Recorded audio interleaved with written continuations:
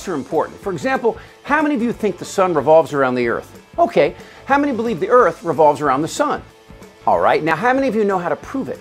I have no idea. This is climate change denier Senator James Inhofe holding a snowball to make a point about global warming. He's a fucking moron. Here's our president doing the same. Ditto. So let's talk facts with these dotards. They say, why is there record cold if there's climate change? Well, we know from facts that the Arctic is warming much faster than most of the planet, leading to a dramatic decline in the amount of sea ice that covers the polar region each winter. How do we know that? Facts. Research shows that some northern regions, mostly Russia and northern Europe, have been getting hit with these extreme cold spells more frequently over the past 4 decades, even as the planet as a whole has warmed. Facts. In winter, the freezing Arctic air is normally locked by strong circumpolar winds several miles high in the atmosphere, known as stratospheric polar vortex.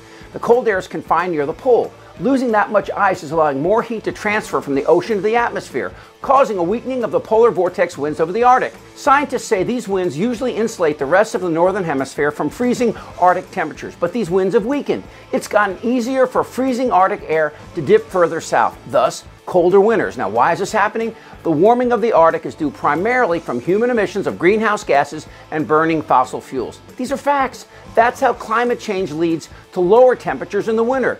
There's no conspiracy. This ain't fake news, people. It's science. It's all over the world. Learn this argument to use against your batshit crazy parents and in-laws. Ask them if their stock portfolio is more important than their grandchildren's future water supply, quality of air, and protection from tropical diseases. If they still don't get it, smile and say that's okay. Then put them in some shitty rest home somewhere in Florida and let them watch the sea levels rise around them. This is a first world obscenity, and of course it will affect the poor first, but eventually all of us. Let's not be stupid. Let's make America smart again. Do it live! Fake news.